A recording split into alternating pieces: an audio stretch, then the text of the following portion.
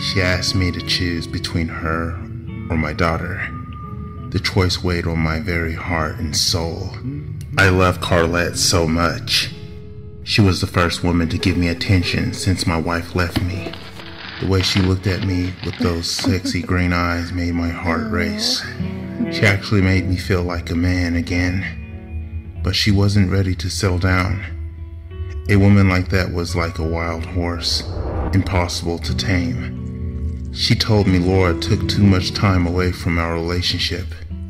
Sweet Laura, my loving and adorable baby girl. I love you, Daddy. She was so precious and innocent. Her big blue eyes shined like gems when I looked into them. How could I leave her to fend for herself without her daddy in the big bad world? I weaved a thread in and out their skin as I hummed a tune to myself. My sewing skills weren't great, but they were good enough to get the job done. I decided it would be best to fasten their skin together at the face so I can stare into both sets of beautiful eyes at the same time. Best of all, now I'll never have to choose.